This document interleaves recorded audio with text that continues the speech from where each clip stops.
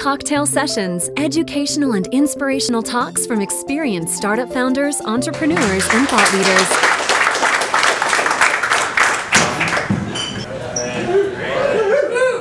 Okay, good. All right, I have my hands waving. I'm going to get activated here. I wanted to thank Frank. Actually, interesting side note on Frank, and I don't even think he knows this, so this is to put him on the spot. One of my first interviews when we started the company and brought it down to Virginia was with Frank, when he was starting Tech Cocktail. And I'm pretty sure we both didn't know who the hell the other person was. So it was pretty interesting. And that afternoon, actually, just to show you what a gangster Frank is in the company, I was talking to another blogger by the name of Pete Cashmore, who now runs Mashable. And he used to blog. So that's how old we are in this space. So sorry about that. So anyway, I want to thank Frank for the opportunity to speak here. I'm really excited to be here. And in fact, it's interesting to be in a Capital One Labs building because one of our old and early investors was one of the co-founders of Capital One, Nigel Morris. So he's a big proponent of the data-driven enterprise. But also, one of the big things that he spoke to us about, and I learned from him, was that as important as it is to manage against metrics and build a data-driven enterprise, it's as important, if not more so, to manage the people and talk about culture. So what I wanted to talk about briefly today was something softer, something more fundamental, which is lessons that we had in terms of culture. And hopefully it's useful to you. And then I wanted to open up a little bit to Q&A and throw some hard stuff at me. Hopefully it's late and I'm tired, so you can probably throw me off to the side. Anyway, so how many people here run a company? Oh, a lot. How many people here work for a startup? Okay. And how many people want to work for a startup? Okay, so pretty much 100% of the room is in and around startups, so hopefully this is very pertinent. So one of the core things that you learn when you're kind of on the business school side of things and coming from the corporate world is the CEO's job is to maximize shareholder value. It's a really amorphous corporate kind of like non-fun thing to hear. And how do you do that as a CEO? So you have a number of different tools, but at the end of the day, your job is really about alignment. So what does that mean? First and foremost, you have to set a vision. Right? We've all seen these very amorphous vision statements, but I'm a big fan, especially after doing this for a couple of years, of vision statements with numbers. So, for example, one of the companies that I'm on the board of that's done a really good job of this is Always Prepped. So they're an education technology company, and they're based actually in this area. And their vision is basically very simple, and it's to become the data analytics platform that's going to connect the 7 million teachers, to the 55 million parents, to the 100 million students, and all the administrators, and basically enable personalized learning. So they have 4 different product lines they're going to build over time, one of which is, for example, their flagship product is really about teachers and moving away from a grade book to analytics. So the idea being is, as teachers are going to use applications more and more, instead of them actually writing things down by hand, why don't we just pull out the data from APIs and they have a real-time assessment of how the student's doing over time. And then you can use that back when you start delivering, moving from report cards into real-time analytics for parents. So instead of, hey, I'm a parent and I see my high school student, 8 times a year, I kind of get a checkpoint, I can do it in real time all the time. And so I'm really passionate about that. But to go ahead and riff on that, they have that vision. And then you take the vision and you break out a strategy. So Alexis had a really great talk about strategy and everything else. Strategy then goes to plan goes to metrics that you checkpoint the plan on, and you have process and org, right? So you literally just have, your job is to figure out the fastest way to align those 5 components, if you will, of the management. But the thing that's common between those things, and as your company scales, we're upwards of 130, 140 people at this point, is people, right? So you can't be in Chicago hanging out with a Ford client, or you can't be an account rep when someone calls and says, hey, add this is breaking my 100 sites. So how do you make sure that people are aligned? And at the end of the day, that's culture. And culture really, to me, is it's going to determine how people interact not only in your company, but with your customers and with your investments. So it's almost the language in which the story of your company is written. So it's critical. I can't tell you how many times that I beat this down. In fact, one of the guys who's working with Tech Cocktail, Justin Thorpe, was one of the guys I worked a lot with on this culture, reading books and what have you, and he was representing us out to the world, and it forced a lot of changes to have the right culture. So I want to talk to you first about what culture is not. And so what culture is not in my opinion, is one person. So there's often this mistake. In particular, I feel like an old guy. I go to the Valley and looking at companies to angel invest or advise, and you find these programmers. So do you guys know what a programmer is? You guys read about it? So for those of you guys that don't know what a programmer is, and I used to be one, so I'm not making fun, it's a programmer who's also one of the bros. So it's like, think of this like mutant hybrid between a programmer and a frat guy. It's kind of terrifying. So when we started out the company, I think, especially when we moved here, my co-founder Austin, I think moved here in 2006, and him and I maybe were programmers. So let's make sure we're in the gym. Let's make sure we're working all night. Strong work ethic, but we joke a lot.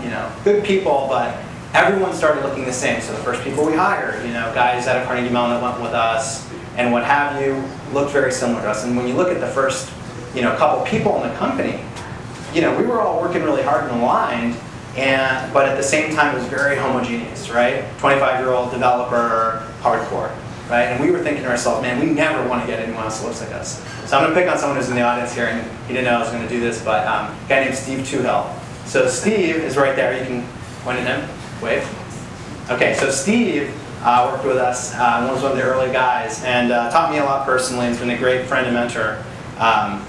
But Steve comes on here and he walks, he's wearing khakis and pleated pants. I mean, I didn't know what that was. Like my jeans had rips in them and what have you.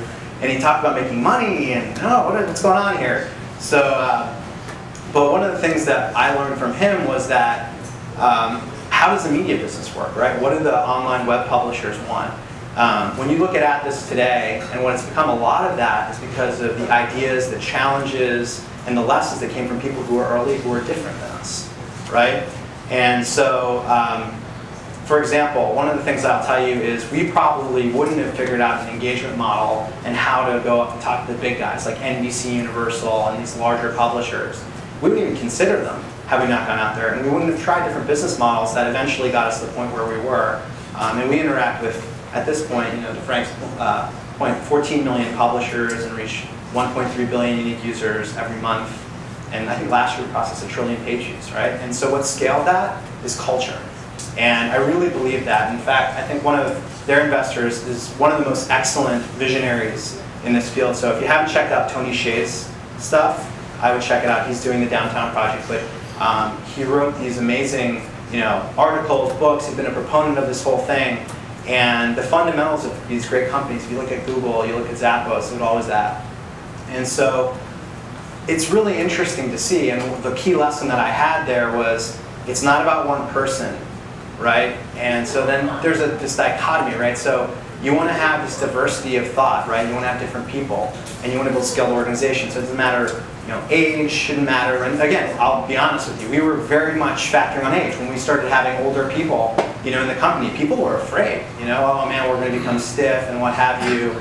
When we started going in terms of salespeople, oh well, we're not going to care about the platform and things like that. These are tough issues, but I think what you need to remember is that when you look at innovation, and innovation is the way you create shareholder value, innovation comes from diversity of thought. It's about getting a guy who has this idea and he says, well, look, at the end of the day we need to make money, here are the 3 ways, and this is what I know. And a developer who says, look, this is the tools and technologies, this is what I know, and this is where things are going, and trying to find that intersection between the two, because that's where you can kind of jump the gun, disrupt the people who aren't willing to talk to one another. And so one of the big paradoxes that you'll see here is I'm talking a lot about 2 different things. Having one culture, but having a bunch of different people. And so the way that you can align that is very simple. As a manager, it's about principles, not people. And so I'll just give you a couple principles that we found, and that when I look at great companies, public, small, partners, and what have you, I've seen very common. So one of the first things that I've seen is that great companies, it's really A or out, right? So when you're looking at your team, and this is iterative, so it's not an absolute standard, it's something that you're going to iterate over time, you want to have A players, right? So there's this famous thing like A's hire B's, B's hire C's, and so on and so forth. So you want to make sure that you're always trying to build the best people and iterate on what standards of excellence are. So that's number 1. I think number 2, when you're looking at a good cultural pillar, it's about always improving. So what that means when you want to always improve is that you're willing to take a hard look at everything you're doing with a critical eye, be intellectually honest, and say, look, this is what we learned, This is what we did, and this is how we're going to change it. And sometimes that means, inevitably that means somebody is wrong, and you got to take emotion out of the equation, because that's how companies get good fast. One of the things I learned from Nigel Morris, for example, who was the guy who's the founder of Capital One, is if you remove emotion and actually have a fail-fast mentality and actually embrace the failure, it actually becomes a fun game. So for example, when we were growing, at first, a lot of it was we did some viral hacks and we had some smart intuition. But when we got from 0 to 600 million unique users, a lot of that was intuitive and a lot of hard work, and we used numbers, but the 600 to 1.3 was tough. And a lot of that was A/B testing before Optimizely and things came out. We had to hack our own stuff. So it was really challenging. And I'll tell you, the way that we did that was you take emotion out of the equation and you're focused on actually results. So we used to have arguments and say, hey, well, this shouldn't be this color, this button should be this thing. And how many of you guys have had these kind of like, hey, look at these mock-ups, I think this is better, I think this is. Well, the amount of time that you spend talking about that, you could have built 2 versions of the site and A/B'd it. Right? And so once we got people to start to embrace that mentality, and then it was about looking at the result, we wanted to rush to see what the test came out, and Marty, who's back there, has done more testing with me on more failed concepts than anyone probably ever. You worked too. Some worked, yeah, a couple worked. You only need 1 or 2 actually to work really well.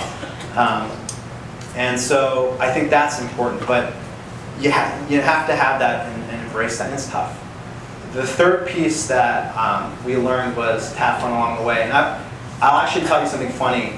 I had more fun towards the end in some ways than I did at the beginning. And I'll talk about the right fun.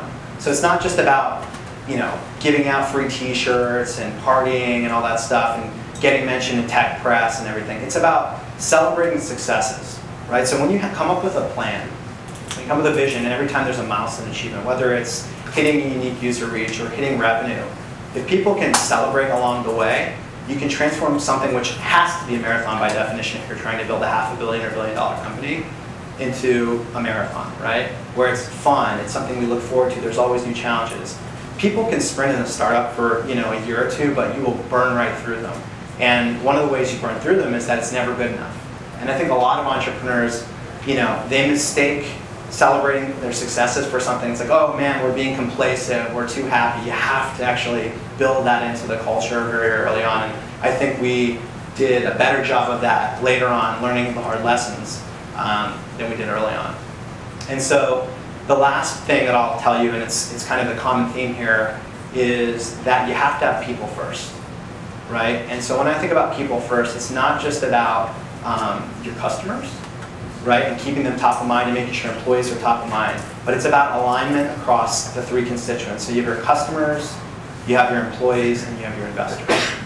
And oftentimes when you look at culture, there's a lot of work and discussion about making sure that people within the company have the same culture. But I'll tell you from experience, and I think a lot of folks will tell you, culture is something that is in your brand. I mean, Zappos, for example, their brand is all about that. It's become embedded. And remember that if those 3 groups are not aligned, you can't have success. So for example, you can have the best corporate culture in the world. And for those of you guys that have bigger companies, and we'll have bigger companies, inevitably the board impacts culture, right? So if they're constantly talking about things which are not the same as the company, that's going to affect the CEO and management team. And there's a lot, a lot of people will talk about this and say, well, the CEO insulates them from the board and what have you. That's absolutely not true, right? So if the CEO's priorities are driven into a direction which is opposing to the board, then that starts trickling down, trickling down, trickling down. So when you're going to found a company, from the very beginning, if you keep in mind, just at a high level, that you want to make sure that that's the way you're going to pick your next investor. That's the way you're going to pick your partner. I think that you're going to be better served.